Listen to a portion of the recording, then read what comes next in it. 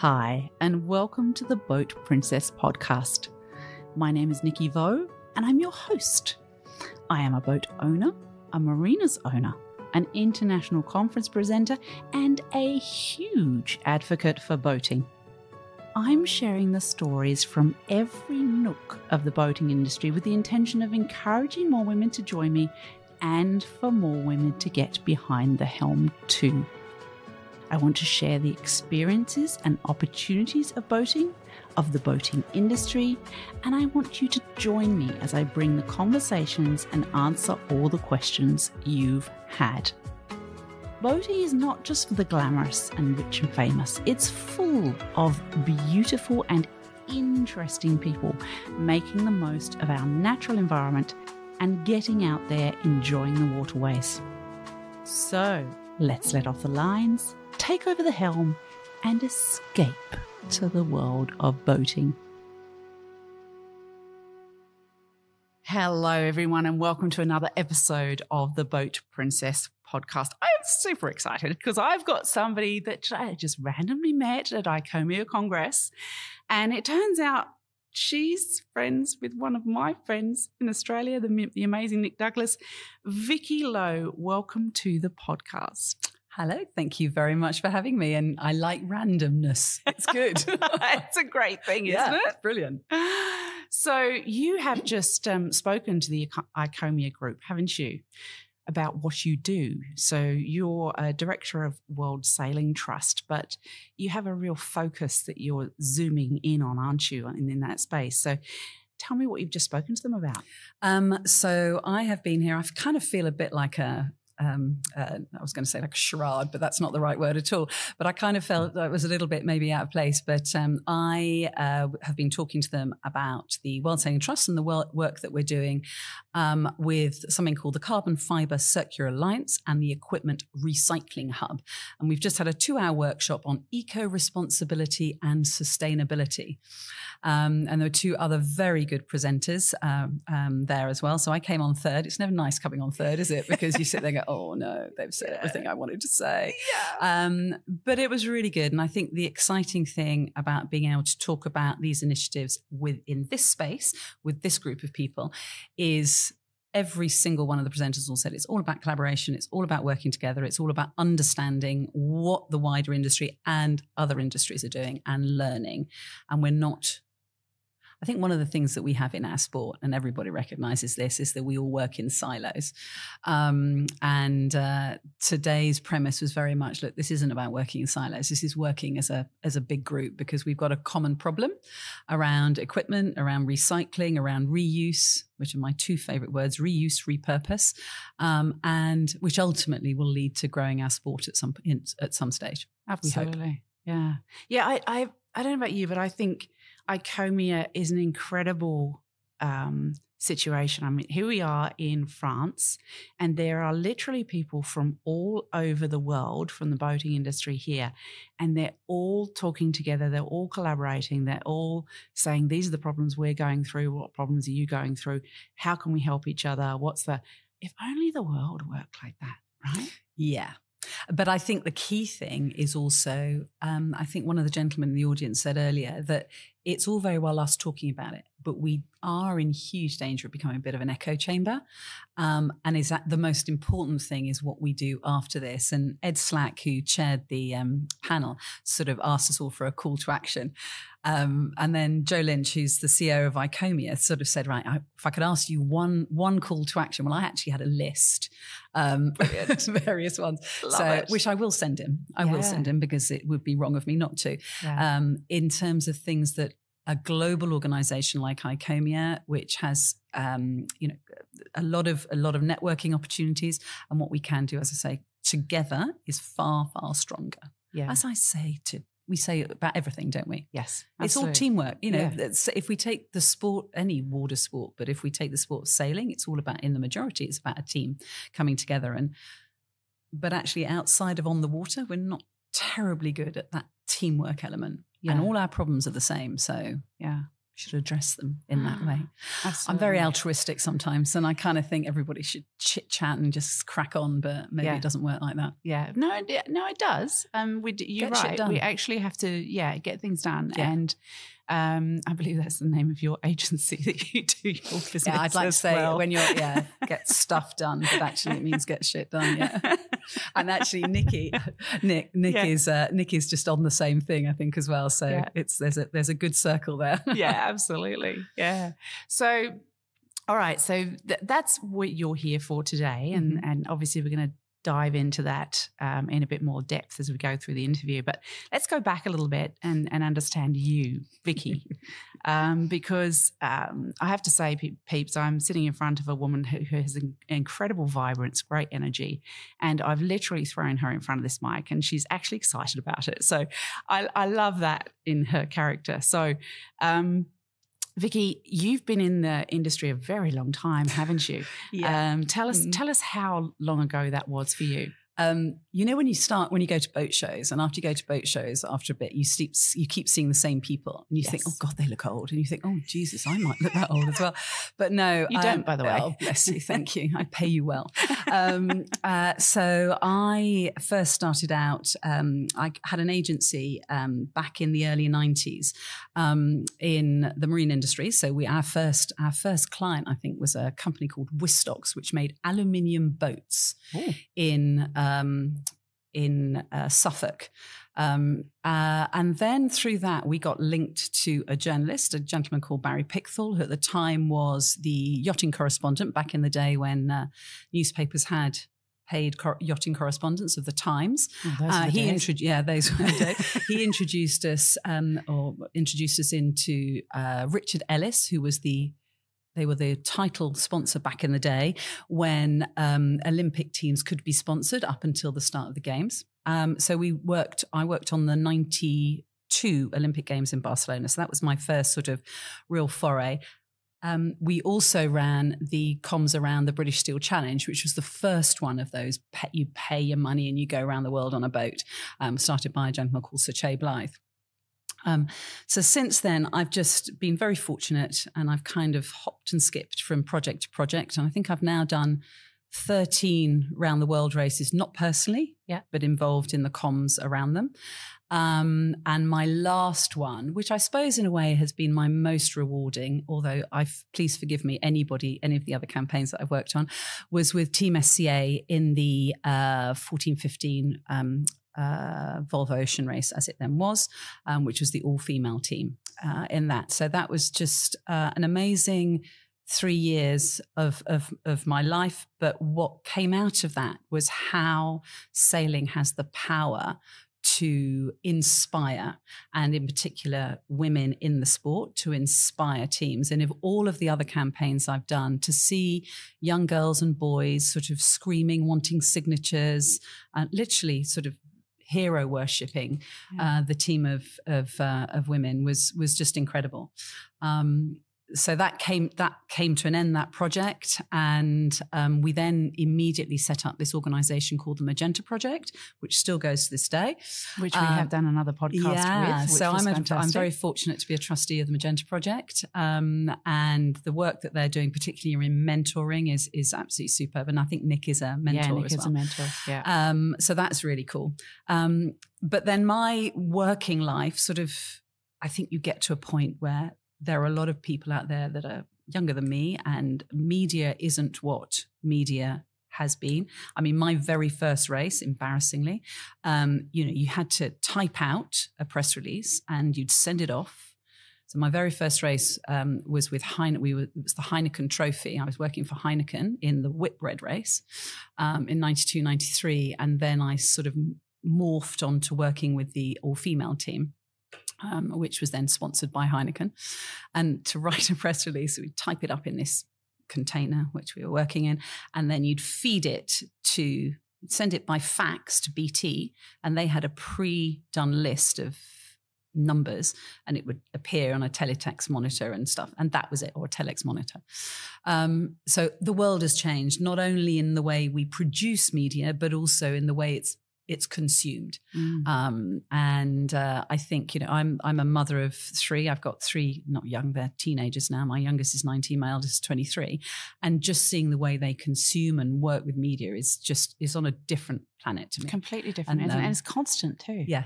Yeah. I have a really funny thing which I actually saw it online once, say to the kids, they take the mickey out of me not being able to do something basic on my phone. I just turn around to them and say, remember, I taught you how to eat with a spoon. So never take the mickey. So that was something I picked up the other day on some feed, which I thought was really funny. But then I was very fortunate in 2019, Andrew Pindar approached me and he put some money behind putting together a strategic review of women in sailing. And I sort of came out of a World Sailing Conference. There was this anecdotal thing about, there aren't enough women in the sport, but we didn't have any data. So I authored the strategic review over the course of that year, which we published in December 2019. And it pointed out what kind of everybody knew, but to make change, you need to have a reference point and you need to have data and you need to be able to substantiate it. We had 9 recommendations that came out of that. And I have to say credit to World Sailing and work of people like Mangeta Protect.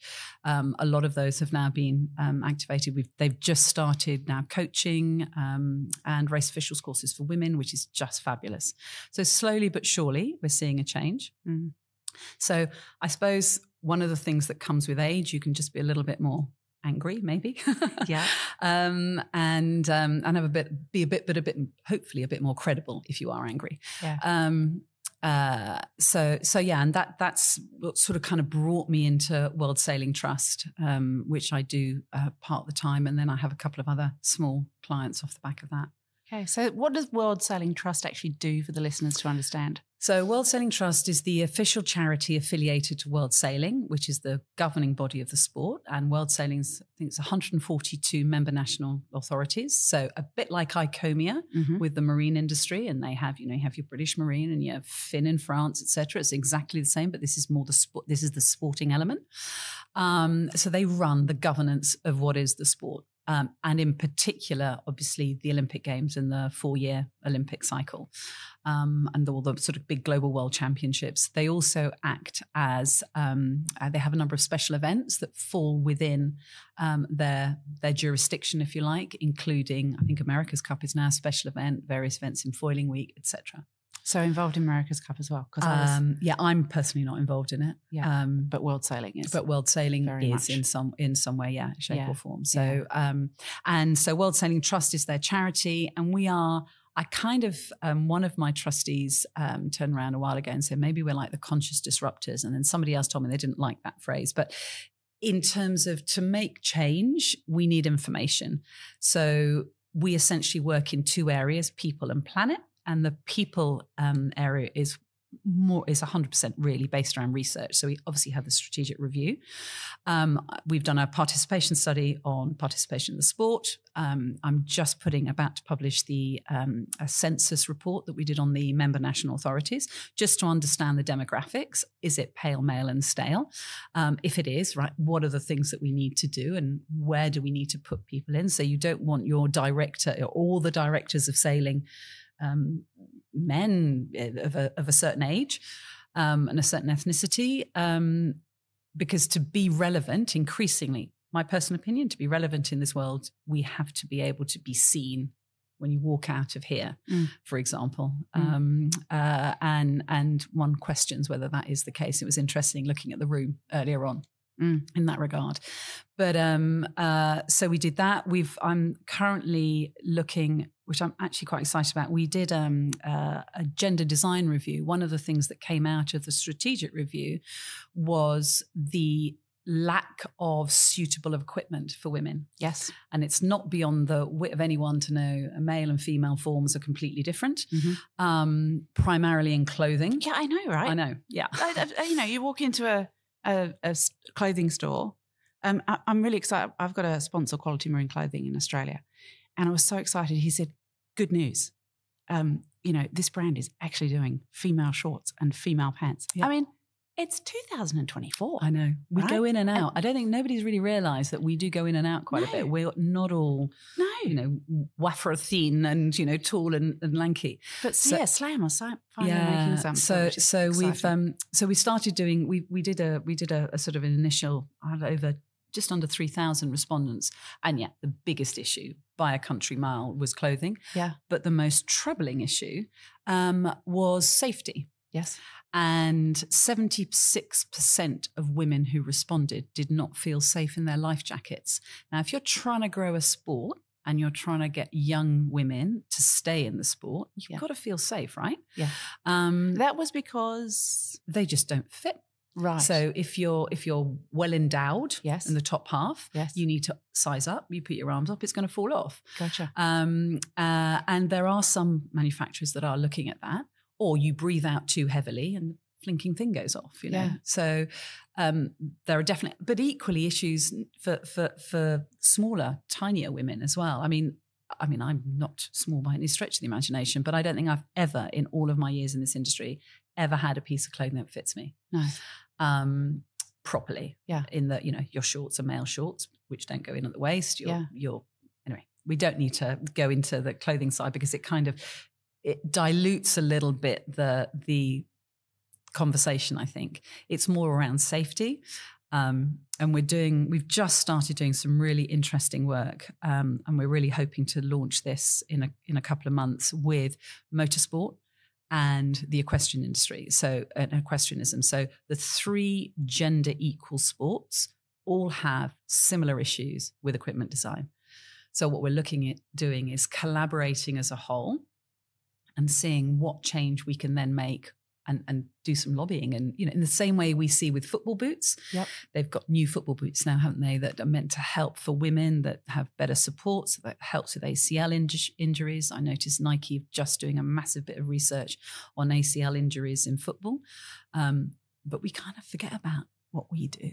So, and there are simple physiological differences between men and women. Doesn't mean to say they're stronger or anything, or less strong or any of that, but there are simple physiological. Our arms aren't as long. Yes. When you look at how women grind on a pedestal, not all women, but some, we power top down rather than vertically. So actually we need to step up. Yep. Because the pedestal is for a 5'8", so 5'10" bloke. Yep. If you're a 5'6" woman, it's a completely different size. So there are some considerations along those lines. So the equipment is literally discriminating against women at this point. Yeah, I mean, if you took it to its absolute ends, probably you could say that. But I think more important than that, we talked about it earlier on today. It's a beautiful sport. Exactly. It's a beautiful sport, and all of the boxes it ticks in terms of health, well-being, mental health, everything. Yeah. Being outside, teamwork, being in touch, all of those things. But we've got to make it accessible to all. Yes. And if at the very simplest level you don't feel safe, you're not going to do it. No. So why are girls at the age of 15 dropping out of sailing like nobody's business? And that really does happen, doesn't it? 100%. But it's because, so if it's the time of the month, they have a period, what they're going to do? They're on the water for 4 or 5 hours. Yeah. So it's those little simple things, that not that equipment can help that, but a better understanding of removing that bias, that sort of almost unconscious bias right at the very beginning. Yes. So many things. My mind's so many things. I can see. I can see the cogs whirring in your head right now. Smoke starting coming out probably. But it is the simplest of things that we need to actually knuckle down to and sort out, isn't it? And I know you didn't want to delve into the clothing, but that is a really simple thing. If you're out sailing and you're in gear that is uncomfortable and you can't move in, because I mean, look at the Sail GP girls. They just run across that boat. And if they're not comfortable for that whole time that they're out there, and they're out there, like you say, for hours, you just can't achieve what you want to achieve as well. So it's a really interesting space, and I'm so glad somebody's actually sort of delving into it. Well, I think the key thing for us is, or the key thing with any of this is that we can, again, we talk about echo chambers as we did earlier on, didn't we? Yeah. And the key thing is actually getting the manufacturers involved in the discussion. Yes. And definitely on the clothing side, we're fortunate World Sailing has Musto as a partner. So we've already sort of had an initiative. So it would be really interesting to take this to the next level. Like, let's have that discussion with you. Let's look at what we can do.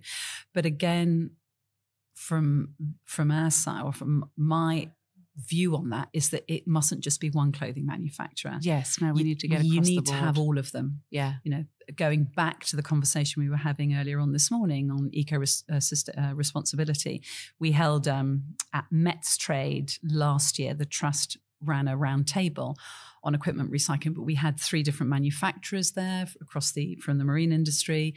It was absolutely fascinating, but it has to be cross-commercial, if you like. Yes, absolutely. And the issue, to be frank, with clothing probably is it commercially viable? Yeah.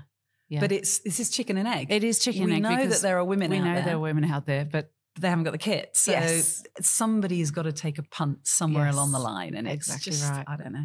I'm very altruistic in this sort of thing, but I think you've kind of got to, what's that awful thing? I used to send it to my kids, sort of, aim for the moon and you'll fall amongst the stars. That's it, or whatever. That's it. But rising tide lifts all boats, all that's that. It.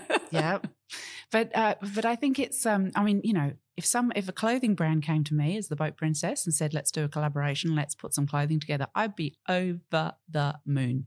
Because even in the motor yacht space, there's not a particular space we can go to for some really nice clothing to wear when you're out on a boat. Everybody has to go through the boutiques and find.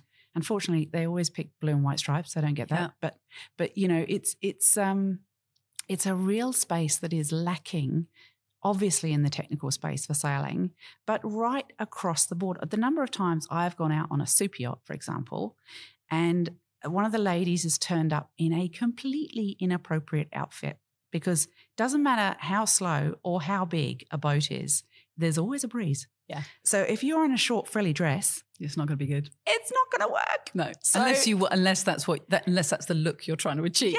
Yeah. So there's a big education piece that I try to obviously lean into every now and then, but I'd love to lean it into it more. So if there is a clothing brand out there that wants to collaborate with me and do this, let's talk. So, okay, you've got this space that you're talking about with recycling, and Met's Trade is a brilliant space to bring that sort of talk together, isn't it? Because it's such a great B2B situation, Met's Trade. For those of you that don't know, Met's Trade occurs in November time in Amsterdam at the Rye. The organising committee are absolutely fantastic. Niels and his team do a great job with that show. So tell me, let's focus in on that space. What are you doing in that space in particular? Well, interesting you should ask that. Ooh. Because I've actually going to meet Patricia just after this. So I'm going to put this on camera, and I'm not on camera, on voice. So last year we did, as I mentioned before, this round table, which was really cool. We also had a stand, an equipment recycling hub stand, where we took the material that we'd collected at a World Championship event in Scheveningen. My Dutch That's accent. Great. Well done. Would you like that? Scheveningen.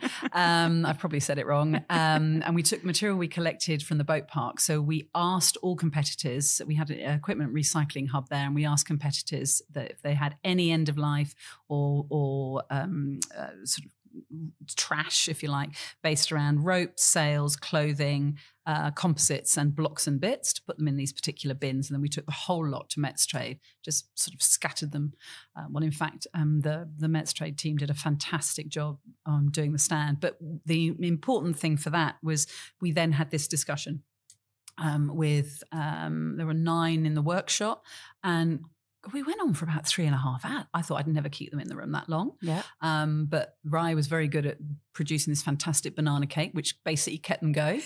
And it was just brilliant. And we came out of that with sort of 9 considerations and 6 sort of recommendations, which again is all based around, what kind of the sort of thing we've been talking about, really. Better collaboration, better communication, pilots, sharing of intelligence, sharing of information. Let's be more collaborative overall in the approach. And because only by doing that are we actually going to make change, because otherwise it becomes silos. I was talking earlier on, we've got a fantastic sport, but it's a bit cottage industry, really. Yes. And the especially on the marine, I mean, it's probably you've got the people who are the massive, great big organizations, and then you've got loads of smaller organizations who are doing some amazing things, but you only kind of know about it in that particular country. So France, we heard earlier on from Guillaume Arnaud from Finn. I mean, France is doing some amazing work, but they are so much more ahead of the UK and probably most other countries in terms of their legislation and the governance, the legislation that means they have to do it. Yeah. So I think there's some really interesting things that can come out. So I'm excited about this Mets trade, and still defining exactly what that will look like, but definitely focusing on equipment recycling. I mentioned earlier on, I'm trying to encourage at least one manufacturer to get involved in, it's quite funny, it's called an RIP, Returns Incentive Program. RIP, which sounds quite death-like, doesn't it? I actually put that as a heading on an email. I went, oh no, it sounds like my cat's just died or something. No, I better not put that. So if we can get a manufacturer to prove that you can do recycling, because all of the onus seems to be on the community and the consumer and the end user, rather than way back at the beginning of the food chain. Absolutely. And I think that flipping, and I do think generally, ethically, we are changing as consumers. I don't know whether I've changed as a consumer. Absolutely. Definitely. It takes me twice as long to go around the supermarket because I've got to put my glasses on to read where it's come from. No, I'm not going to buy my blueberries from Chile because I know that, okay, if I wait another couple of months, I'll be in a farm down the road kind of thing. Yeah. So I think as a community, as individuals, we are becoming more ethical. Somebody asked the question earlier on about how can you reconcile recycled or reused with innovation and technology? Because in sport, we always want the very best, don't we? On the latest bike, the latest tennis racket, the latest kit for your boat. Yeah. How do you? And my answer to that was, just because it's recycled doesn't mean it's not innovative or using new technology. There's some amazing work being done by people within our industry with sort of bio, whatever it is, and natural fibers, just some incredible work being done. And I suppose it's a bit like overall in recycling, as you kind of, somebody says recycle, you kind of think some dodgy knitted jumper and actually, this mustn't say that about geography teachers, but you know what I mean, sort of corduroy jacket and all looking a little bit Tweed sort of with hairy patch on the elbows. Yeah. But actually, it's not. It's really cool. There's some amazing stuff happening. Yeah, really well, is. I've met with a fabulous lady, Hannah, a few weeks ago. She makes bags out of. She's a trimmer on boats, and she's heavily involved with her local sailing community as well.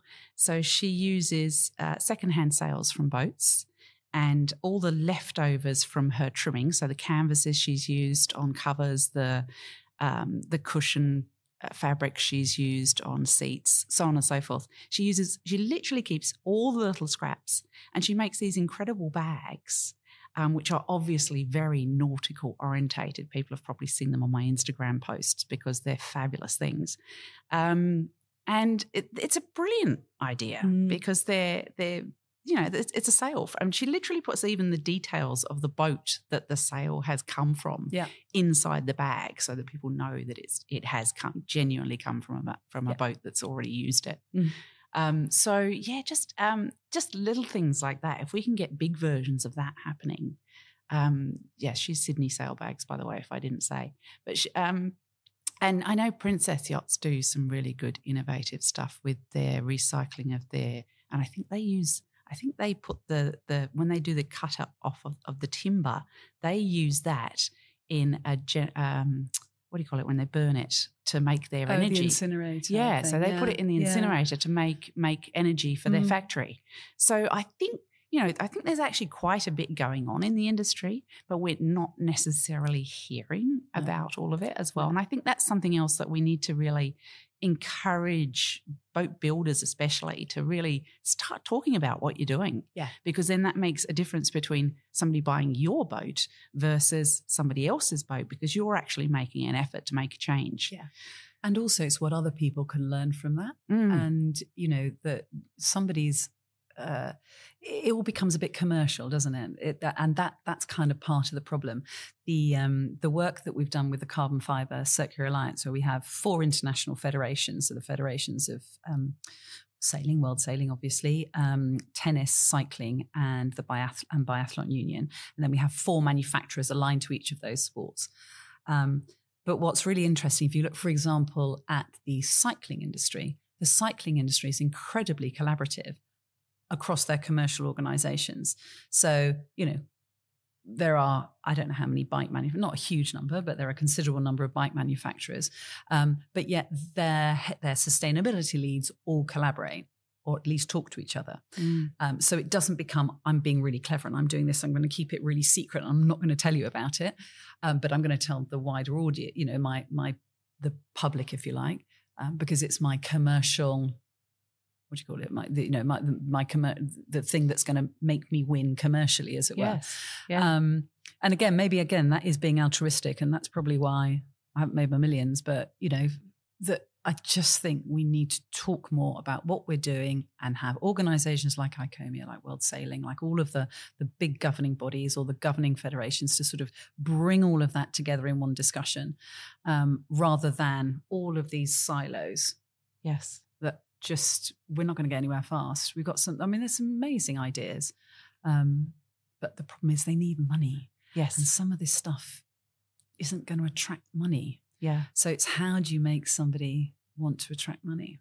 Well, I think it's going to be a necessity. It's legislation is going to make people do certain things as well. But I think as consumers, we're going to start saying, where does this come from? Why? Yeah. How far has it been transported? So on and so forth. So that we can in ourselves make a difference. And once the consumer starts to drive that, that's when the manufacturers, the companies, the services have to respond to that. Yeah. So it's kind of up to us as consumers to start asking those questions and start saying, well, I'm not sure about that. Why have you made it like that rather than making it like that?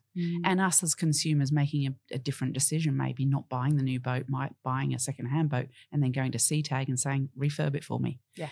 So you do it with cars. Exactly. We do it with cars. Yeah. So there's different ways that we can do it and different ways we can drive that in ourselves as well, which is an important thing too. And I think the other, it's kind of not associated, in fact, it's not at all associated, but in terms of silos and how we need to collaborate better, obviously a lot of the work that I've been doing, and I have to say I really enjoyed outside of this stuff that we've been talking about today, is around sort of greater gender inclusion. It's not just gender, it's across the board. So greater inclusion in the sport.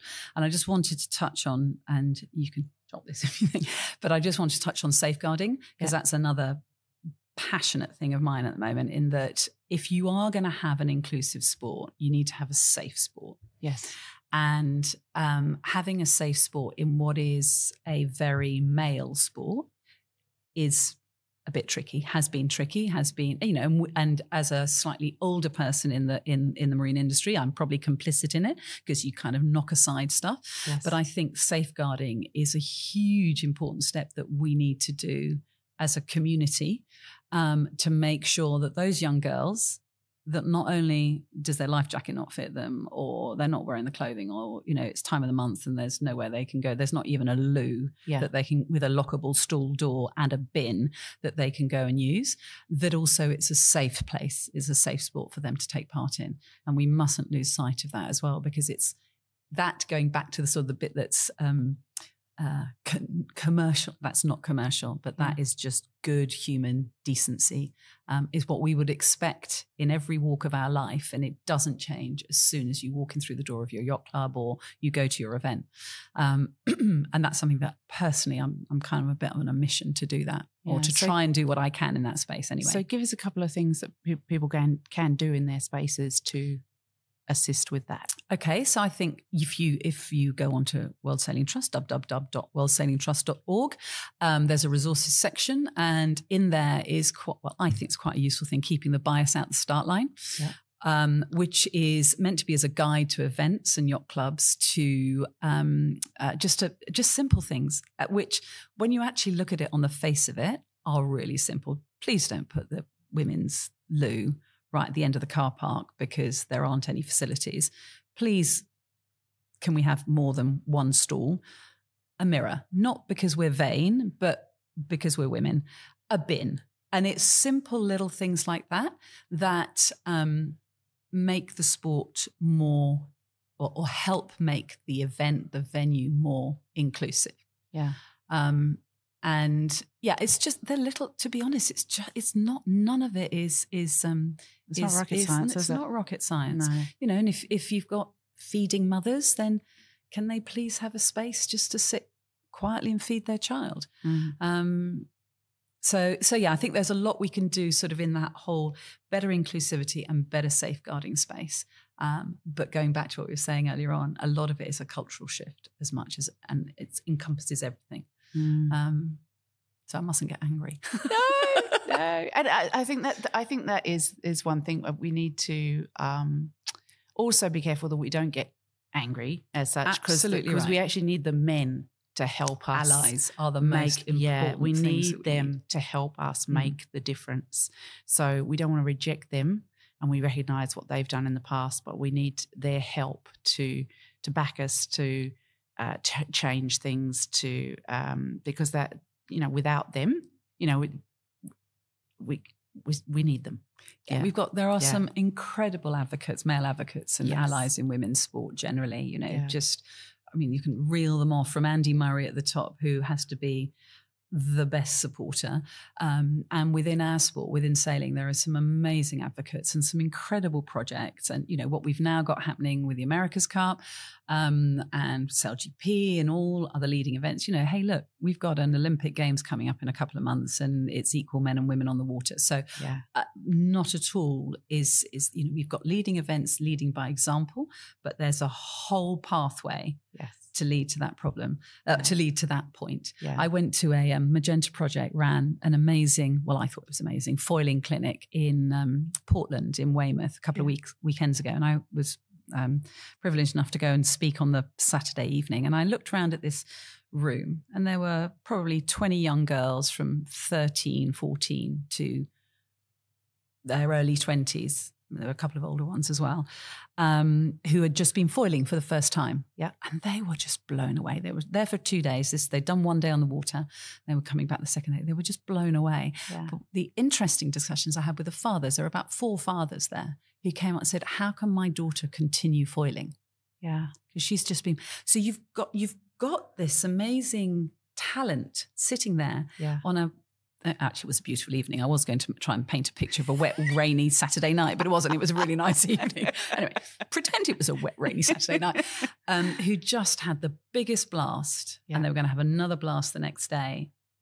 But the only way they could get into it, what were the steps they could do? So try and find a secondhand boat. There aren't that many, or try and find 15 odd grand and get they were doing it in Wasps. But then you've got a lot of classes of boat like that are trying to encourage more women and just make it, and it's very equitable. Yes. So I think, again, those seeing these young girls thinking, right, we need to find that pathway to that America's Cup spot or that SailGP spot, whatever it is. Because at the end of the day, there's only a few of them. Well, that's right. There's at the only, top end. Yeah. Whereas, there's only one on each boat in SailGP, isn't there? So, correct. Yeah. Whereas, you know, there was a room of 20 girls, and say 50% didn't. Still, that's 10 girls who really wanted to continue on in that discipline. Yeah. And I think also we need to really showcase the women that are there. because Nina Curtis, perfect example. Yeah. Incredible sailor, doing sail GP, got the babe, not long ago. Actually just turned 1. Oh. Isn't that gorgeous? But she is a perfect example showing women that, it can be done. But, part of that is her partner supporting her in what she's doing.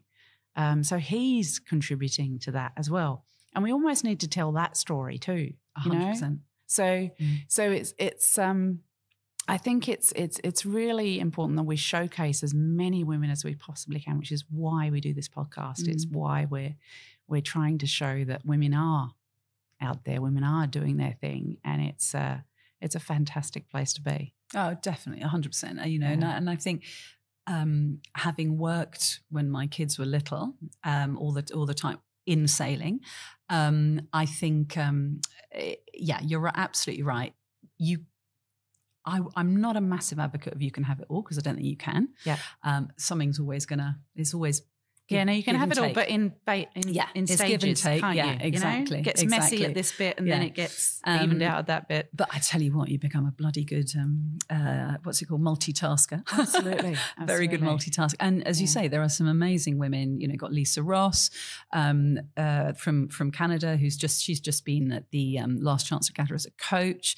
She's got a young baby. You've got Clarice Kremer, who's just done her transatlantic. Lisa got Blair. a young Lisa. Exactly. There are just, Mary Bowmaster, who's an amazing Olympian. So you've got some amazing examples. And there are older mothers, Carolyn Brower, for goodness sake. Yeah. She's, and Sam Davies, and all of these other amazing women who are incredible athletes. Yeah. And mothers, and have gone through everything. And, going back to my room in that grey, miserable day, which wasn't at all in Portland, you're looking at those. And one of the questions one of the girls had was, one of the women there who was speaking was Josie Glidden. And she asked, well, how can you have a full-time career and do this? Yes. And Josie was fairly brutal with her answer, but it's not what you shouldn't expect. Yeah. I think I might have gone a bit off tangent there. But anyway, it's not what you shouldn't expect. You see what I mean? Yeah. So, yeah. Interesting times, right? Oh, such interesting times. Interesting times. Yeah, and great to be part of that change, isn't it? Yeah. Yeah, I think so. Yeah. So, Vicky, how can people find you? How can people get in touch with you? Well, through either the sunny old LinkedIn, which seems to be the new calling card. I've been asked for my card twice today, and I don't have any anymore. In fact, I got a phone call an email about a month ago from somebody I gave a business card to in 1991, and she still had it. That's amazing. Well, it's amazing. I'm still alive, I suppose. Is the other way. But through worldsailingtrust.org, there's a generic email address, or just connect with me direct on LinkedIn. And really happy to. And I think with this conversation, generally around all of the various, we've actually covered quite a lot, haven't we? We have. It's amazing how much you get done in 41 minutes on a podcast. How long it's been? Yeah. Oh my God. Isn't it exciting? Yeah. Sorry if I rambled. No, you didn't at all. But that's why it's been so interesting. It's been lovely. But I think there are so many different areas that so many different people are working in. But actually, if we all know what other people are doing, we can work better together. And until we work, it's teamwork. Sailing's all about teamwork. Rising tide lifts all boats. There you are. So on that a bombshell, as they would say in Top Gear, we'll leave you with that a great deal to think about. So to all of the clothing companies out there, to all of the safety gear companies out there, to all of the sailors out there, stick with it, girls, the young girls especially, get that support and keep going, because it is an incredible sport. It's an incredible way to live your life and travel, and you would have seen that in your life, Vicky. And I think we're going to have to do another interview another day so we can explore that even further. Maybe no, I won't tell tales out of school. I think that's what stays on sailing tour stays. Exactly. What goes on sailing tour stays on sailing tour. Correct. I get it. Okay. This has been amazing. Thank you so much for joining us. Thank you very much for inviting me. I like last minute surprises. It's a pleasure. So thanks everyone for joining us. I hope you enjoyed that episode. I certainly did. And I'm going to nail it for a second podcast at some point because that was very enjoyable. You guys take care and we will see you on the water soon. Exciting stuff is happening at the Boat Princess podcast, everyone. And one of those things is a new exclusive content podcast that will be released to those that subscribe. Now, we'll be interviewing people that don't normally go on public interviews, and this won't be a public interview. They'll be hidden behind in our exclusive, amazing content. And then there will also be things like product releases before they're released, all sorts of exciting stuff. So watch this space. Looking forward to bringing it to you. Thank you so much for listening to another episode of the Boat Princess podcast. I hope you've enjoyed it. And if you'd like to know more about what I do and where I am, then you can follow me on Instagram at The Boat Princess. You can also sign up to my newsletter on my website, which is theboatprincess.com. Take care of yourselves, everyone, and hopefully we'll see you on the water soon.